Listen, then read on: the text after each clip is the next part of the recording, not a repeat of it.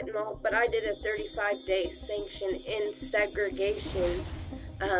No visits, no commissary, no nothing. I was in the hole for that alleged incident. Okay. Case number 2020 CR 387. Ms. Fry appears from the court security Zoom location at the Butler County Judicial Center. James Watts appears as defense counsel.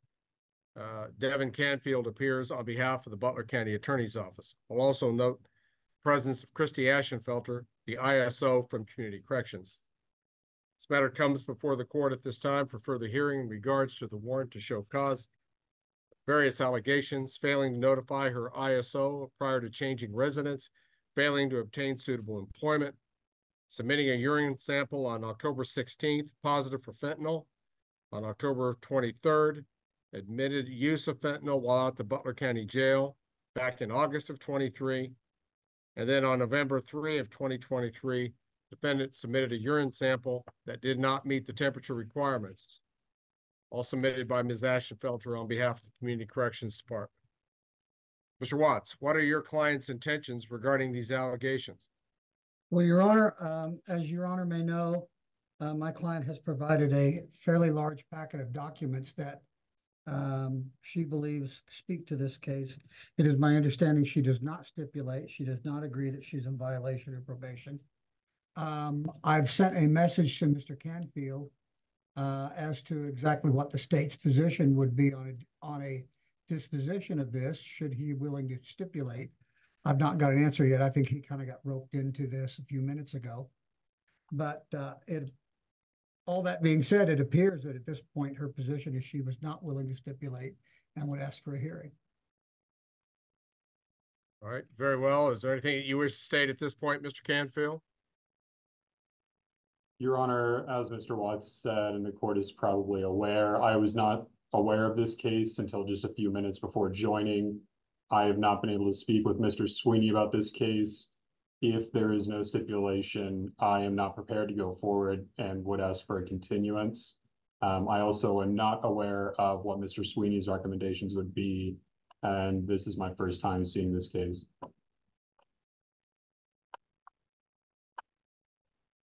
So at this time, Your Honor, I believe the state would be requesting a continuance. Position on the continuance, Mr. Watts? Judge, I understand the position Mr. Canfield's in. My clients come to El Dorado at court security as the court required her to do so. She has provided some factual documentation that she believes supports her position. But as always, probation revocation matters. The boundaries of the standard here is fairly low, and she is at significant risk. I don't know that I asked my client, do you have a position on whether we want to proceed today or push it to a later date? If we need to continue, I want everyone to be fairly prepared for this. I do. State your name, please. Christy Ashenfelter. And what is your position? I'm an intensive supervision officer. Is Janie Fry one of the people that were assigned to you for supervision? Yes. How long have you been supervising her on this case? She was placed on probation November 22nd, 2021. What was her crime of conviction? At least the primary crime? Possession. Possession. According to the journal entry, it appears to be possession of an opiate with intent to distribute. Correct. All right. And that would be a level 4 drug felony, would it not? I believe so, Your Honor. Okay. I noticed that she was placed on probation some time ago. I trust that she has been extended by court order at some point along the way. Yes, Your Honor. She's been extended twice. Okay. And even as of today, she's within a probationary term. Is that correct? Correct. Her probation is supposed to expire April 18th, 2024. All right. According to allegation number 1, you say that she failed to notify her ISO prior to changing residence. Can you explain more about what happened with that? Yes, Your Honor. She was residing in a sober living house called Hemingway Unchained. She was given the ultimatum to be put on a behavior contract. From what I was told, she refused to do that, and so she was evicted at the beginning of November, and she failed to notify me when she moved out. Okay. And when did you find out that she had been evicted from this facility? The sober living house called me the following Monday. She was evicted on a Saturday. She didn't tell me until, if I can get you the exact date, I can do that. She told me on the 8th of November. Okay. And one of her requirements is to keep you constantly advised of her actual residence. Yes. All right. Number two, you allege she failed to obtain suitable employment. Your explanation of that alleged offense? Yes, Your Honor. She was working at Boot Barn in Wichita. That is suitable employment, but you have to maintain that employment. She was relieved of her duties and did not notify me. And when did you find out that she was no longer working there? Her start date was October 30th, and her last date was November 10th, and that was the same day that Boot Barn notified me. All right. So you found out from the employer rather than the employee defendant? Correct. All right. Number three, you alleged on October 16, 2023, the defendant submitted a urine sample positive for fentanyl with Higher Ground. I'm not sure what much I could add to that, Your Honor. How did you know that she had submitted this urine sample? Higher Ground sent it to me. Okay. And Higher Ground was some sort of treatment facility that she was engaged with at that time? Yes, it's an outpatient provider. I see. Number four alleges on October 23rd of 23, 1 week later, the defendant admitted to using fentanyl while in the Butler County Jail back on August 18 of 2023. How did that admission come about?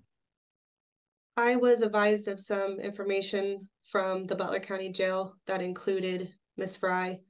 I brought it up to her, and she admitted that she did use and relapse while she was in jail. Okay. Begging the question how she'd have access to fentanyl in the jail. There was an individual who brought in fentanyl to the jail. A woman is behind bars accused of trying to smuggle drugs into the Butler County Jail. The sheriff's office says it worked with an undercover drug task force to make that arrest, which happened Sunday. The woman was arrested after authorities say she tried to drop off denture adhesive that actually contained drugs. The woman is being held on a felony charge of illegal conveyance of drugs. Butler County Sheriff Richard Jones saying, quote, "If you try to smuggle drugs into our jail, we will have a cell ready for you," end quote. All right. And then number five, on November 3rd of 2023, you allege that she submitted a urine sample that did not meet the temperature requirements. Can you explain? Yes. Our UAs that we provide in the office have a temperature gauge on the cups where the urine directly goes into the cup. It did not meet the temperature gauge, so that would tell me that it was not her urine. Okay. How does the Community Corrections Department look at such a urine sample being given as a proposed test for drugs? Well, you're essentially altering a UA, so it's a violation in our office. All right. Very well. Mr. Watts, do you have questions for Ms. Ashenfelder? I do, Your Honor. Thank you. Let's just take these one at a time. It's my understanding, Ms. Ashenfelder, is the requirement is that she report to you prior to changing residence or employment. Is that correct? Yes. And as a general rule, when someone moves, they know they're going to have to move. They kind of plan it. Sometimes it's short, sometimes long, but you generally know you're going to move. Fair? For the most part, yes. for the most part. Okay. In this case, she had no choice as to whether or not she would move, did she? She did have a choice. She did. Your Honor, may I do a screen share? You may, if it's relevant to the questions you're asking. It is, Your Honor, I believe, if I can figure out how. I had it a moment ago. How do I do that? The share screen down at the bottom, that's There it green. is.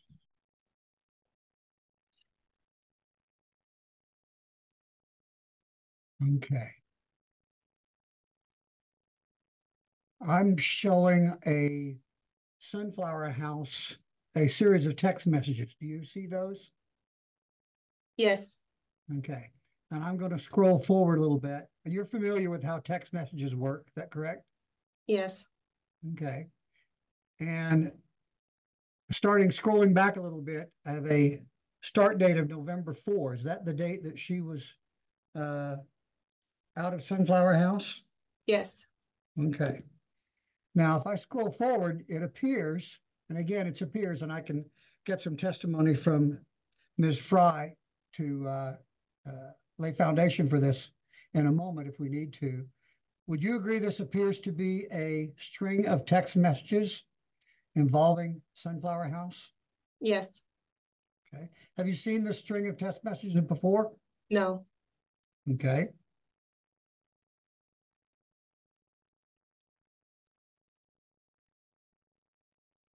I'm going to scroll forward to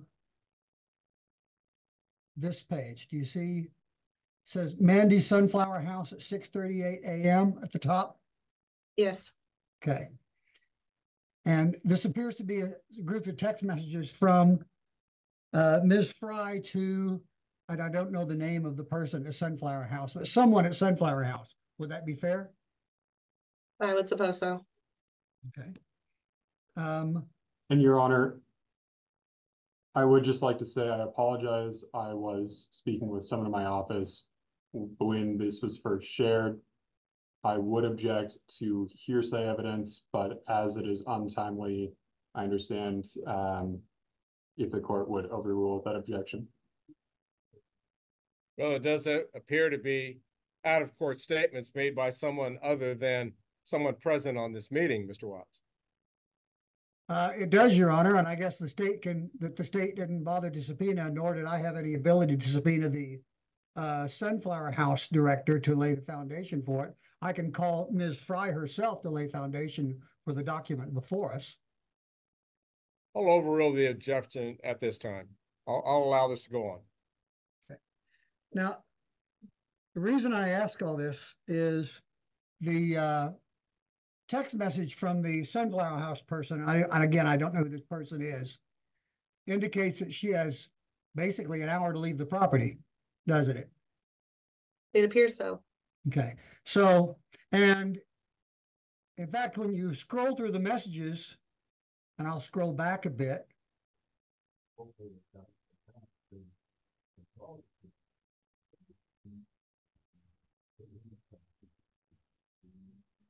Would it appear or seem to appear that Ms. Fry did not want to leave the Sunflower House? She was objecting to the eviction?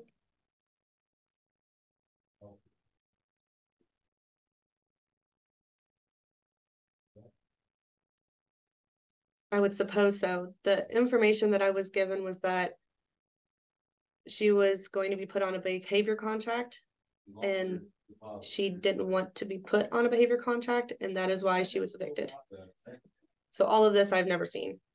Okay. We'll take it up with Ms. Fry here in a moment. Would there be any way for her to tell you in advance if she's given an hour to get out of the house?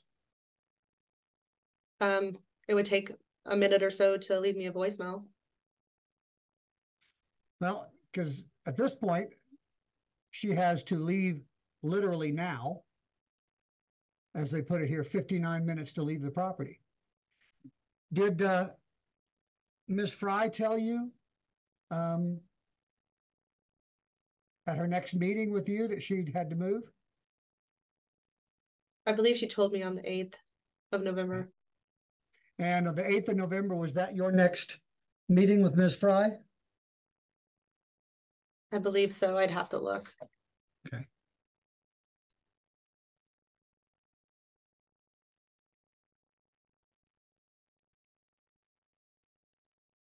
Yes, it was.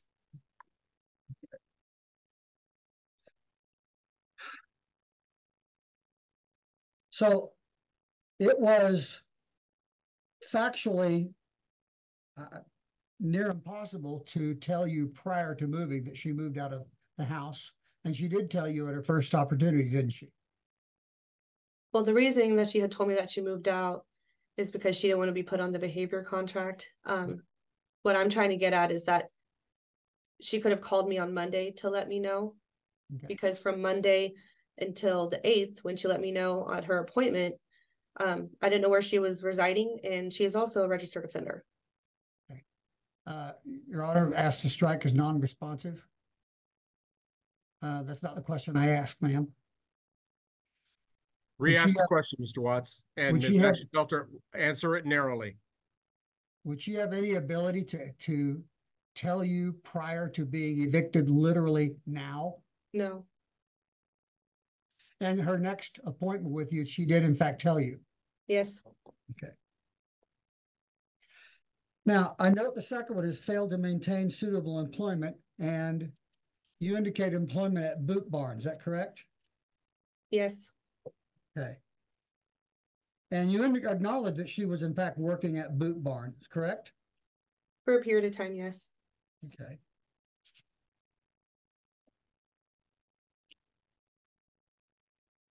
Well, as far as you know, when did she start there? Boot Barn told me that she started October 30th. Okay. And you indicated that her last day was when?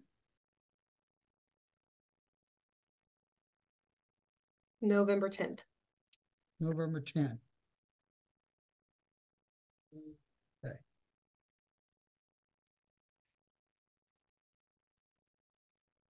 You filed this motion to revoke on November 8th, correct? Yes. Okay. And as of November 8th, she would have been working at Boot Barn, wouldn't she? By your own testimony. Yes, it appears I made a mistake on that one. Okay. So at least, in fact, at least at the time of this revocation request, she in fact did have suitable employment, didn't she? Yes, at that time. Okay. Now, third, you spoke of a urine sample positive for fentanyl while at higher ground. Correct? Yes. And I'm scrolling through the screen sharing. I want to, if I could, share that. I think I'm going the wrong way here. That UA, here we go. I'm going to show you what is now page 10 of 49 on the shared screen. Do you see that? Yes. Okay. And this is a clinical reference laboratory report of a urine sample, correct? Yes. Is this the urine sample you're speaking of? Yes. Okay. Did you also receive with that the letter from higher ground? Yes. I have nothing further. Okay. And the letter from higher ground speaks specifically to the positive UA on October 16, does it not?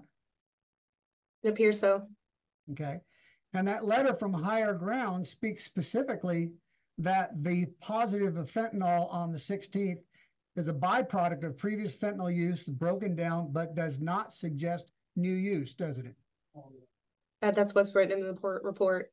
Okay. So the UA tests for fentanyl, but it doesn't really test for fentanyl. What they found, in fact, was a metabolite for fentanyl being broken down, correct? Yes. Okay. And more important, that breakdown does not suggest that she was using fentanyl at that point, correct? Objection, I think that calls for speculation. Well, it calls for reading the, is that what the letter, let me ask this, is that what the letter reflects from higher ground. Yes, that's what she put in the letter. Okay. And let the record reflect that Brett Sweeney has relieved Mr. Canfield And, as the Your Honor, prosecution representative. I apologize. This case had skipped my schedule. I'd already gone home and I came back, so I apologize for the dress and the lateness here. Very well. Let us proceed. That letter from higher ground, in fact, speaks of a second UA that, let's see if I can find it here, that she passed, does it not? See if I can find it here. It mentions one on November 2nd. Yes, on November 2nd.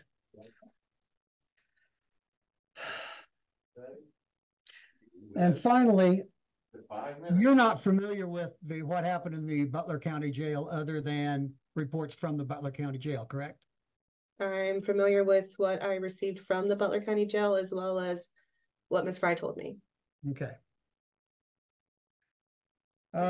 Let's move to number 5 here.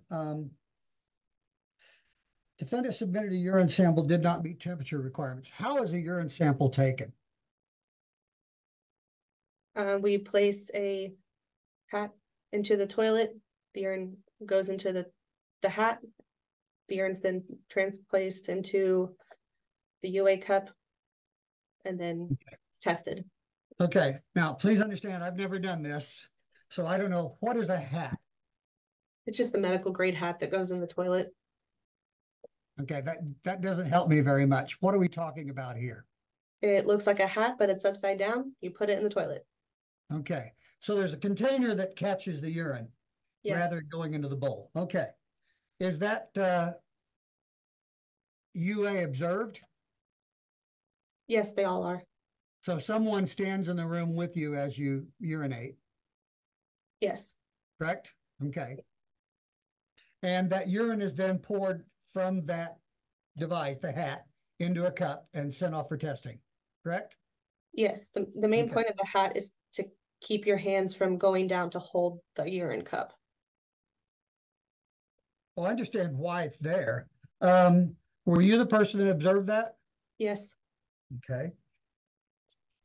Was there anything unusual about the collecting of the urine? Yes. Other than temperature? No. You didn't appear to be squeezing anything or any odd tubes or anything like that? Well, in that regard, she had put her hand into the toilet right as she sat down. Okay. But that's before the hat's put in or after? After the hat is in there before you even sit. Okay. So she put her hand into the toilet before she sat down, after the hat was in place? I'm sorry, I'm misspeaking. So before she sat down, she pulled down her pants and put her hand up into her cabinal area before she sat down, like right as she was sitting down. Okay. So her hand went up near her crotch? Yes. Okay. Did it stay there? Did she take it away? It was there for a couple seconds and she pulled it right back out. Okay. This is going to sound crazy, but is that particularly unusual? Yeah, I don't really know who needs to do that as a female to go to the bathroom. Okay. Okay. So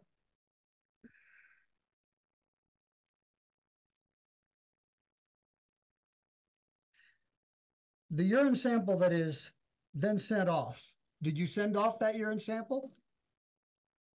No, we did not. There was no temperature on it. Okay. So you don't know what was in that urine sample, if anything. I didn't write down anything. I didn't go forward with the test if it doesn't meet the temperature requirements. Okay.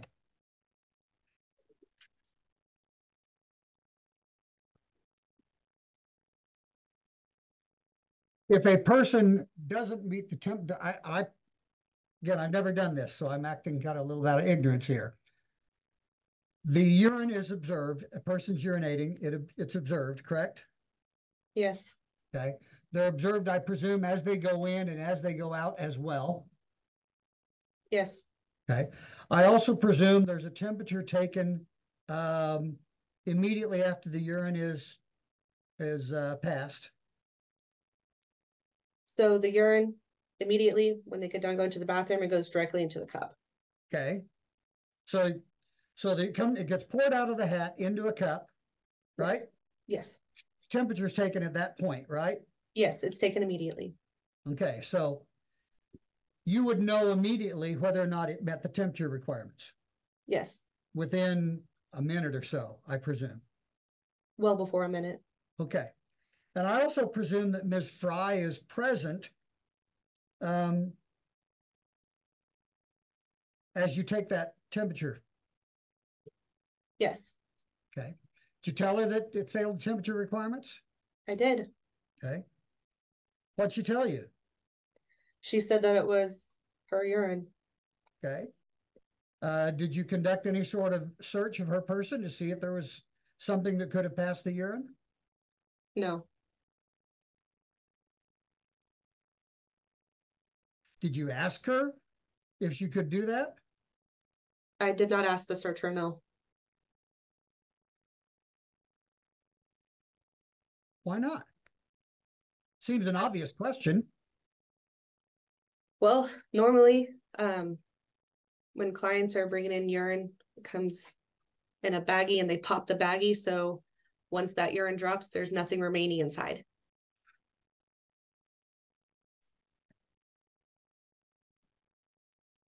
Okay. I have to ask, and again, I don't know. I've never done this. I'm completely unfamiliar with this. Pops the baggie. Where is the baggie? In the vagina of the client. Okay, and that's not a search you're going to want to do, and I get that. Okay.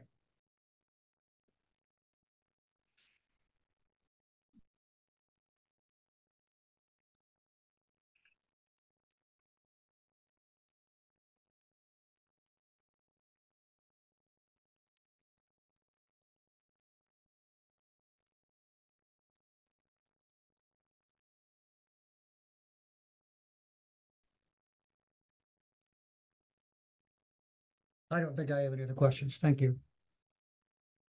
All right, Mr. Sweeney, do you have any questions on behalf of the state?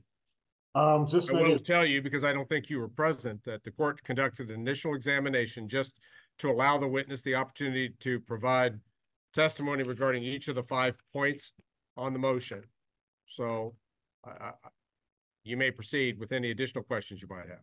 Thank you. And Your Honor, it's going to be just a few questions related to what I've heard. But Ms. Ashenfelter, can you tell me what Ms. Fry told you regarding drug usage inside the Butler County Jail?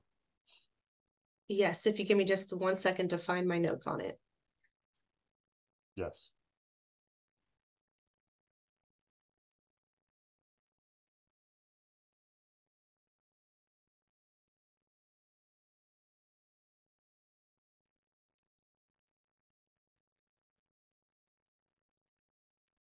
She had notified me. We were discussing the issues that were going on with her out at the jail.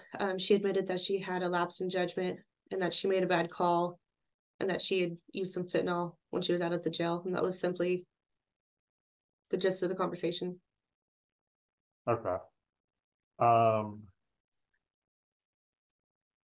And so in your experience as a probation officer, sounds like you've been an officer quite some time. Have you seen individuals take in urine that's not their own and try to present it at a UA as their own? Yes, it appears clients have been doing that a lot more here recently. So you currently had kind of a rash of incidents of this sort of thing? Yes, with multiple clients. Okay. And the thought is then, of course, that the urine has been transported from somewhere else. Yes.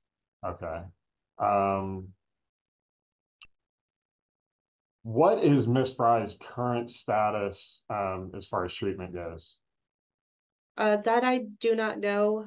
The last time that she reported to me in person for an office visit was November 22nd, and then December 13th. That was the date that she was arrested on her warrants. She was to report on the 27th of this week for an office visit, and she didn't show. Okay. Your Honor, I don't know that I have any further questions beyond that. Very well. Court has no additional questions. Does the state intend to present any further witnesses beyond Ms. Ashenfelter? No, Your Honor. All right. Mr. Watts, do you intend to present evidence at this hearing? I do, Your Honor. Would call Ms. Fry. Ms. Fry, Yes, Your Honor. I trust you wish to testify in this matter because you could remain silent here. Yes, I do, Your Honor. All right. Raise your right hand, please. Right hand. Oh, sorry. You do solemnly swear that the testimony you're about to give in the matter now in hearing shall be the truth, the whole truth, and nothing but the truth. So help you God. So help me God, Your Honor. Very well. Mr. Watts, you may question the witness. Thank you, Your Honor. Ms. Fry, as an initial matter, I want to go through the documents that I've been showing the court and counsel and Ms. Ashenfelter. Do you have those? Can you see those on the screen as well? Yes, sir, I can. And you're familiar with a packet of documents, is that correct? Yes, yes, sir, I And am. you brought that packet of documents into my office. I then forwarded them to the court and counsel. Is that correct? Yes, Your Honor. Or yes, sir. Not there, at least not yet. And I know you can't scroll through it, but does this appear to be from that packet of documents? Yes, sir, it does. Okay. Now I'm going to scroll to the document that looks like the 12th page of 49 on that packet of documents. Are you familiar with that? Yes, I am. Okay. What is it? That looks like the one I'm seeing on the screen is a text message from me and the owner that runs the Sunflower House, Mandy. Okay. So just so we're clear, Mandy, when it says Mandy Sunflower House at the top of the screen, is that the person that you're receiving the text message from? Yes, sir, it is. Okay. And the messages that have a little bubble on the right side as we look at them, are those yours outgoing or those incoming? The one that is from me, that is outgoing to Mandy. Okay, so the statement here, I never took fake pee or got high. I passed the UA and used a hat. That's you to Mandy, is that correct? Yes, that's correct. Okay, and so we're clear, the messages that are on the left side are from Mandy to you, correct? Yes, that's correct. Okay, and so we're clear, and I probably asked this question, exactly who is Mandy? Mandy is the supervisor overall of the Sunflower House that I was residing at.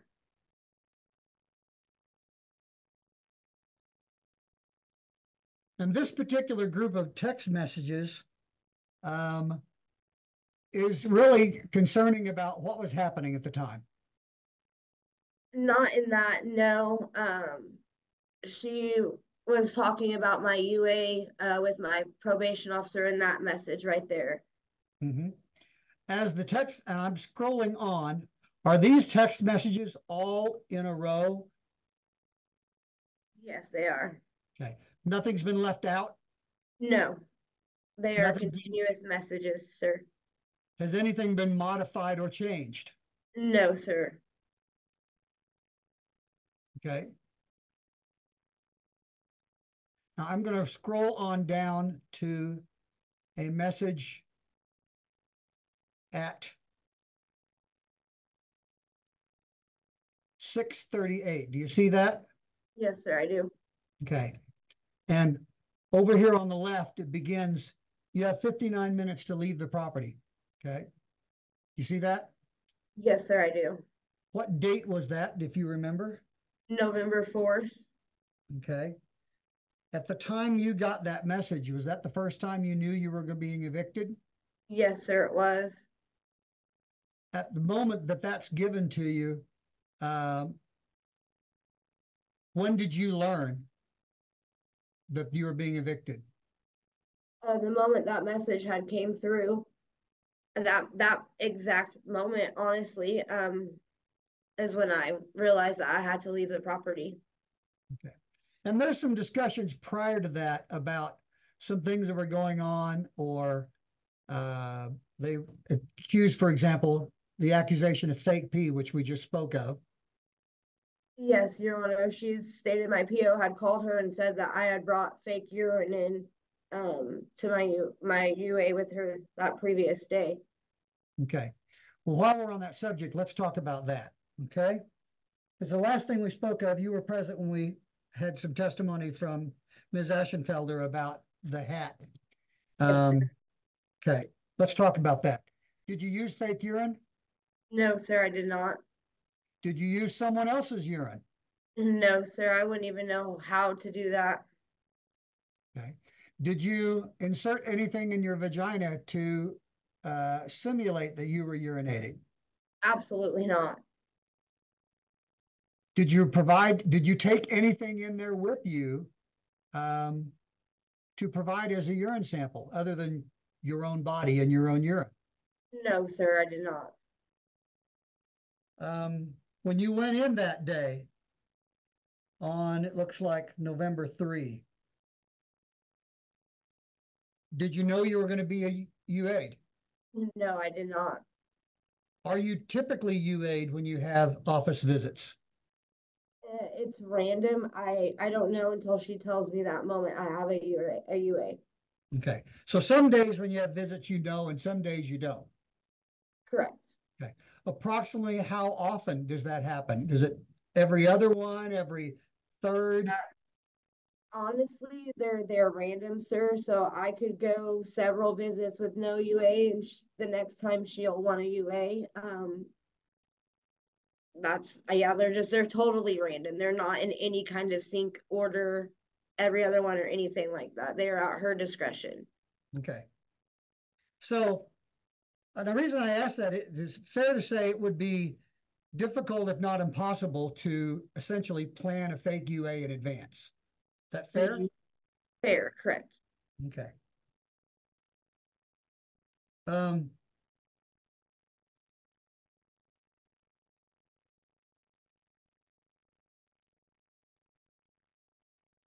Now, this text message speaks of 59 minutes to leave the property. What property, and it also speaks to what you don't take with you today. You have 72 hours to come pick up. What are we talking about there? Because when I had moved into the residence, of course, I bring my belongings, clothes, bedding, things like that. So she's pretty much stating, within that 59 minutes, whatever I cannot take with me, I have then 72 hours to come pick it up, or it will be donated. Okay. Well, what did you have in the higher ground? What is the name of this place? Sunflower House. Sunflower House. What did you have there? I had belongings, clothing, shoes, just as essentials, everyday essentials to survive, to live, bedding, some pictures of my kids, food, plants, things like that to accommodate my bedroom. Okay. Just more than you could take in an armful in any one moment. Absolutely. In the panic I was in, yes. Okay. And I don't have a vehicle, so I had to call and wait for a family member to come and get me. So you don't have any place to load this stuff up into? No. Okay. Were you able to get your items out? Most of them, yes. Okay. Where did you go? I went to my sister's house that was approved by Christy Aschenfelter prior to going to the Sunflower House. And how far away is that? Within a few miles. Okay, so it's relatively close. Yeah, it is still in Wichita, Kansas, sir.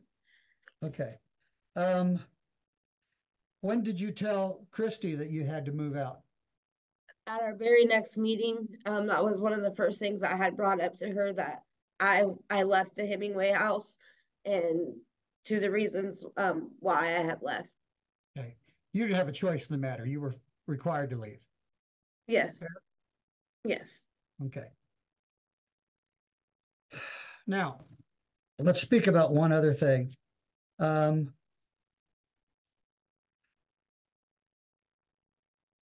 You tested positive or acknowledged to using fentanyl while inside the jail, correct? I essentially to wish, yes. Okay. Now let's deal with the obvious. Is it possible to get drugs inside the jail? Yes. Yes. In this particular case, what ended up happening inside the jail? Well, let me ask it this way. What were you in the jail for at the time? I was in jail on a sanction prior to going to treatment. So I had to sit there until my bed date was available for treatment. Okay. So you were in the jail following a previous revocation, is that correct? Unfortunately, yes. Okay. And serving that sanction. Yes, sir. Okay. Now, when you tested positive in the jail, what was the jail's, what was your sanction to the jail, if any? Yeah, I didn't necessarily test positive. It was accusations, that I had some possession of fentanyl, but I did a 35-day sanction in segregation. No visits, no commissary, no nothing. I was in the hole for that alleged incident. Okay. Describe what that means when you say in the hole. What is that? I was in segregation. I was locked down 27 hours all the day. You don't get any of the amenities, the phone, the tablet, your commissary, anything like that. You said 27 hours a day. That obviously Sure. can't. I'm sorry, 24 hours a day. Okay. I'm nervous and I've been very emotional following this. During that segregation, what is your contact with other persons, if any? I had none. So they feed you 3 times a day there in your cell? Yes, sir. Do you get any time outside to walk around or make any contact with anybody else? No, they do if they're not on a lockdown or have enough staff.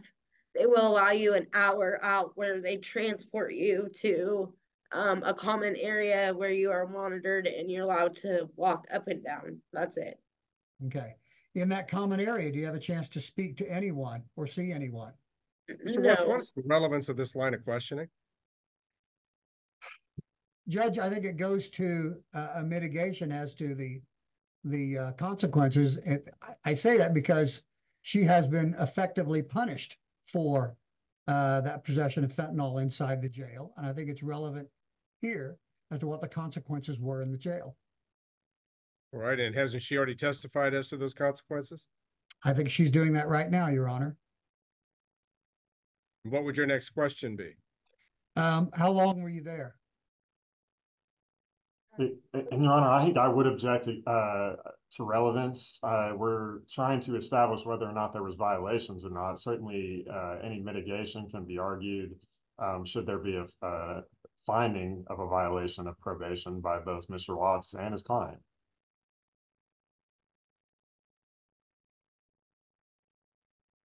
All right, I'll direct the witness to answer that question.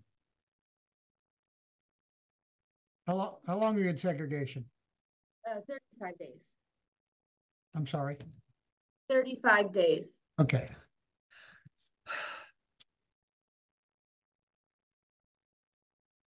All right. Is there anything else you want to tell the court at this point about the circumstances here? Yeah, following the UA with the whole hat thing, that next following week, she did UA me again, same circumstances with the hat. At that time, there were no hands. She watched the urine come out. And again, I'm not trying to incriminate myself, but it didn't reach the temp then either. At the first time it happened, I had mentioned possibly that there might be some kind of delay or effect in their temps. And then that had happened again to me, and I just feel like, and instead of maybe looking into their cups, it was how am I doing that? When again, she's watching me. There were no hands down there. It is my urine. And then when I did that first UA with her, I had taken a UA with Higher Ground that previous day, and then I seen Christy. So I have no reason to use or try or to take anybody else's urine in but my own.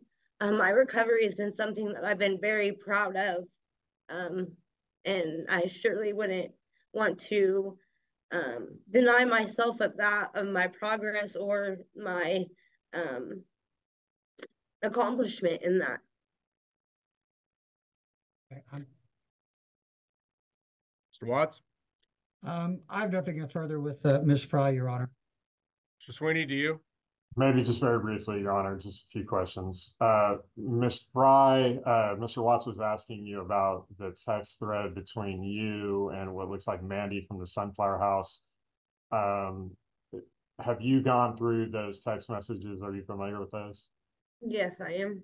Okay, so it looks like, and not what's visible on the screen right now, but there's a thread in there that talks about some house rules that involve some minimal rent that's to be paid to the Sunflower House. Are you familiar with that Yeah. text? Yes, I am. Okay, and in there, it looks like you told Mandy from the Sunflower House that you didn't agree with those rules, and that you were just a little bit behind. Are you familiar with that? Yeah, I was 1 day behind on a little bit of money. Yes. Okay. I'm assuming that when you enter into these houses, they make you sign some sort of formal contracts. Did you do that in this case? No, I did not. Were you familiar with those rules that you had to pay some form of rent? Yeah, I did. And if you look in the message, you'll see in there where the rules she's stating that was not in the rule book. Okay. There seems to be, at least from what I can see in the text thread, there seems to be some debate about that between you and Mandy at the Sunflower House. Would you say that's accurate? Yes. Okay, fair. And then you stated, you testified to Mr. Watts that you were proud of your recovery. Is that correct? Yes, I am. Yes, sir. But you did, you also testified that you did use fentanyl inside the jail. Is that accurate? I never testified that I did use. I pled not guilty. I'm sorry.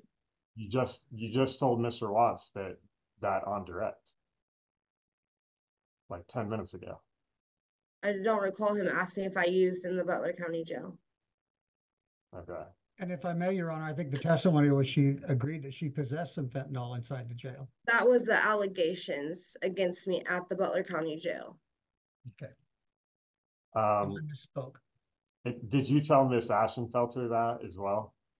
I felt kind of coerced. She had a piece of paper in front of her, and she had stated that if I admitted to her that I did use that, she wouldn't make me do a sanction. However, at that time, if there was ever to be a warrant placed, that she would then put it in the warrant. So you're saying that you were coerced by Miss Ashenfelter, I guess, to sign a document saying that you possess fentanyl in the jail or use fentanyl in the jail? In the fear of a sanction, yes, sir. Your Honor, I don't think I have any further questions. Mr. Watts, do you? No, Your Honor, thank you. Very well. The court has no additional questions for the witness. Having heard the testimony provided by Ms. Ashenfelter and Ms. Fry in this case, the court will make the following rulings at this time. Regarding allegation number 1, failing to notify the ISO prior to changing residence, the court does not find violation. While this situation could have and should have been handled better with an immediate report to her officer, perhaps even in accord with specific direction that was given by the ISO. Court cannot find that under these circumstances that the court should consider that to be a violation, given her report to Ms. Ashenfelter at her very first appointment thereafter, and the fact that she was apparently evicted rather than voluntarily leaving. Number two, regarding the alleged failure to obtain suitable employment, the officers essentially has conceded that point, and that allegation has been essentially withdrawn through testimony. Number three, regarding the defendant submitting a urine sample positive with fentanyl with higher ground, court finds that it was a de minimis level of fentanyl that was found that very well could have been residual from prior use, that may have even preceded the last probation review hearing in this case. And the court will not consider that to be a violation under the evidentiary circumstances presented here today. Regarding number five, the defendant submitting a urine sample that did not meet the temperature requirements, it does appear to the court that this may have been a technical violation. However, apparently it was not disputed that apparently this happened again a week later, and the same thing happened. I don't understand why her body temperature wouldn't be the same as any other human being giving a sample, but under the testimony provided, the court will not find a violation that merits taking further action in regards to her sentence. Leaving number four, court does not find Janie Fry's testimony credible regarding possession of fentanyl without using. It does appear that the evidence has established that the defendant admitted to the use of fentanyl while in the Butler County Jail in August of 2022. That is after her last probation review hearing, which certainly leads this court to a conclusion that even after she was severely sanctioned on August the 4th, while she was doing her jail time within the facility, she had access to fentanyl and used it. Even if she just possessed it, she undoubtedly is aware that she cannot possess or use controlled substances, and fentanyl is one of the most dangerous substances that's in use in the streets today. That in and of itself merits a finding that there has been a substantial and material violation of the terms and conditions of community corrections placement in this case. Court will now turn to disposition. Ms. Ashenfelter, I'll start with you. Having been her supervising officer throughout the pendency of her probation, what is your recommendation to the court? Your Honor, at this point, I am not sure what else community corrections can offer Ms. Fry. We have tried inpatient, outpatient, now sober living. We've been trying to get through this case for the past couple of years at this point. Probation is just not working for Ms. Fry. She just has difficulty being honest and being upfront about what is going on and what she needs help with. We're here to help address those problems and those issues that are going on in her life. And probation is just not working for her. So I'm recommending revocation. Thank you. Mr. Sweeney, on behalf of your office, what is your recommendation to the court? Yes, Your Honors. The state's recommending revocation. I would note, in speaking with Ms. Ashenfelter, I believe that Ms. Fry has had DIP sanctions, graduated sanctions that would qualify her for revocation. I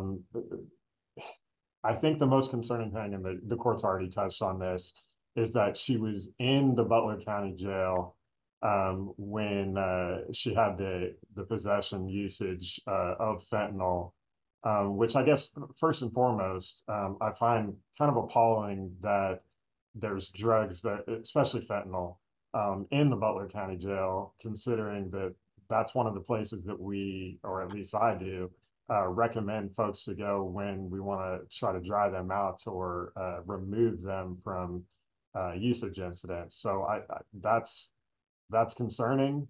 But it also speaks, I think, to Ms. Fry and how serious this probation is being taken, or maybe how strong this addiction is. But that's so concerning, especially when she's in the Butler County Jail. So she's currently serving the consequences for it, and then continues to use, and especially fentanyl. So, given the prior sanctions and the violations as found by the court, state's recommending revocation. I don't think probation is amenable. Ms. Watts, your recommendation regarding an appropriate disposition? Well, Judge, let me start first with an observation. I'm always amused when I hear the state and frankly, sometimes the court appalled and shocked that there's drugs inside the jail. Frankly, no one should be remotely surprised there's drugs inside the jail. I would agree, Mr. Watts, but I'm also surprised that somebody who's in the trouble like your client was in would use drugs that she had access to within the jail. Well, isn't that really the issue here? Not the availability of the fentanyl, but rather that she took advantage of that opportunity? Well, with respect, Your Honor, and I may have mischaracterized it, what happened, and the documents refer it, is she was accused of possessing that controlled substance. The jail found her guilty of possession of that controlled substance. She pled not guilty, and the jail on appeal upheld that conviction. And perhaps most important, she served 35 days in the hole as a result of that. I guess we call it a conviction. I don't know that there's anything remotely approaching due process as we think of outside, but whatever passes for due process inside the jail, she served a sanction for that. She served the sanction that the jail believes is appropriate. And the other thing is, and I'm, again, constantly amazed when I hear this, and sometimes prosecutors, with due respect, judges and probation officers somehow have this idea that we can tell an addict we shake our finger in their face, we say, don't use. And we expect that suddenly everything will be wonderful and they don't use. I have yet to meet an addict who can simply say, I'm not going to use anymore and not use. It does not work that way. It has never worked that way. But even though an addict relapses, shouldn't there be consequences? I'm not saying there shouldn't be consequences, Your Honor. She served them. She served 35 days of them inside the Butler County Jail. And she served 35 days with essentially in isolation with no human contact, what with prison we'd call it solitary confinement. I don't know whether she possessed the fentanyl in the jail or not. The jail concluded she did. She served a sanction for that 35 days. I will also note in that same packet of items, a completion from Mirror of her treatment dated October 13 of 2023. I have no difficulty believing that Miss Fry is proud of her recovery and at the same time acknowledge that she may relapse. Those two are not incongruous. And given the struggle she's had, what I don't see any point in or any service in is remanding her to the Department of Corrections for looks like 18 months as an underlying sentence. Will there be drugs inside the prison? Yes, there will. Will she have use of them there? Yes, if she wants to. In fact, they're probably easier to get inside the prison than they are outside the prison. And I get that she has been at this now for some time. It's been extended, it looks like, for some time. But she has made progress at treatment as reflected in the mirrors. She has consistently denied in my office, as well as with Ms. Aschenfelder, that she used any sort of fake pee or urine. The court did not so find that. The violation that the court is now finding is a violation that my client has served a significant sanction for already. And I want to ask that that sanction be considered in whatever sanction the court imposes here, and that she not be simply remanded to custody. Thank you, Mr. Watts. Ms. Fry, do you have any statements that you wish to make in mitigation of punishment here? Yes, sir. I do apologize for any disrespect at that time at the allegations at the Butler County Jail. I was in addiction at that time when that had happened. Since then, I have went to inpatient treatment. I'm currently still in an intensive outpatient treatment. I have not failed any UAs for Miss Ashtonfelter or for my treatment. They've all been coming back clean. I have employment. I got my children in my life. I'm working on getting my money saved up to pay my fines off. I am taking use of the help that I am getting out of this program. I've been successful staying clean. I have a sheet where I'm doing classes outside of here, NA, AA in my free time. I'm trying to be a service and give back to others at this time. And I would just ask not to be sent to prison when I've been making such strides in my life. And I'm very grateful for my recovery and the things that it is bringing. As I was aware of, this would only ever been my second probation violation. How many do you think you get, Ms. Fry? You were born to start with. None, Your Honor, none. And I'm very grateful for the first one that I was able to continue. So I don't mean you were so thankful you possessed fentanyl in the jail. At that time, Your Honor, I was not in the right mind. I was it was later on that I did thank Miss Christie for that time at the jail and treatment, because I was able to get where I'm at in my recovery. Very well, Ms. Fry. Court's prepared to rule. The fentanyl possession violation in the jail was reported by the jail, acted upon by the jail administratively, and then eventually admitted to the officer. The court considers to be a very serious breach of the terms and conditions of probation in this case. Ms. Fry, even after the 42-day sanction that was imposed last time, and I think that was related to your failure to complete treatment, because that's been the focus of your probation all along. And the whole reason why you didn't go to prison on the border box case in the beginning was so that you could be rehabilitated and hopefully get free from drugs. The court considers this, again, a very serious breach that you would in any way be involved with that dangerous drug of fentanyl after being sent for sanction time in the jail. It is about as serious a violation as you could have. With that said, the court does note certain things. Number one, it does appear that you did successfully complete a treatment program. I hope that that means that you now can make better decisions regarding illegal drugs and substance abuse in general. It may mean that if the treatment if you take it seriously and follow up with appropriate aftercare, it can be a great positive step in your life. But again, this voluntary, at a minimum, possession of fentanyl, you must be held accountable for what you did, Ms. Fry. And quite frankly, this court is not concerned with what was done administratively. That is a housing decision within the facility during your sanction time. Rather, what this court will impose at this time is a 60-day jail sanction effective immediately. I'm going to order that Janie Fry be taken into custody to serve 60 days in the Butler County Jail. Court does not see at this point that incarceration in a correctional facility is either necessary or appropriate, but a significant jail sanction should result. That is the maximum amount of time which this court can impose as a probation sanction. And that will be the order today. Janie Fry is to serve 60 consecutive days in the Butler County Jail. I don't think she's got any time on this arrest to credit. Correct me if I'm wrong, Mr. Watts. Judge, I don't know how much time she might have served upon her arrest on this warrant to show cause. I just don't know.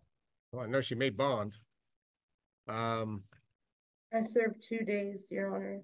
All right. Well, I'm going to ask the jail to deduct any time that was already served on this warrant. It issued in October, I believe. So whatever October jail time would be attributable to this case should be deducted from the 60. Then I'll reinstate her community corrections. Quite frankly, I want to take an optimistic approach here. Ms. Ashtonfelter, in your professional judgment, if you feel probation needs to be extended in the future, you may submit a request. But I'm going to leave the probation expiration date the same.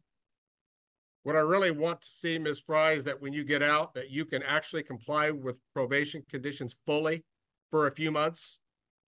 and then perhaps you'll be in a position to be released on this case. That certainly would mean that you cannot have a positive test for any type of illegal substance. You must report as directed, do any follow-up on your treatment, aftercare, for example, or meetings that are necessary. Perhaps it won't be necessary to extend this case further. I do recall that your expiration date now is April 18 of 2024. All right. There will be no additional bids assessments at this time. I don't see that Ms. Fry, given her incarcerated status for 2 months, will be in a financial position to pay additional amounts. So, Mr. Sweeney, is there anything else we need to address currently? No, Your Honor. Mr. Watts, anything further that needs to be addressed at this time? No, Your Honor, thank you. Ms. Ashenfelter, do you need any further clarification from the court? No, Your Honor. Ms. Fry, you have an obligation within 1 business day of being released from jail to contact Christy Ashenfelter and arrange for future reporting from there. Yes, Your Honor. All right, very well. I'll remand her into the custody of the sheriff's representatives until her custody can be transferred to the jail to serve the remaining balance of the 60-day sanction imposed today. There's nothing further. The Janie Fry matter will currently be in recess, and this meeting may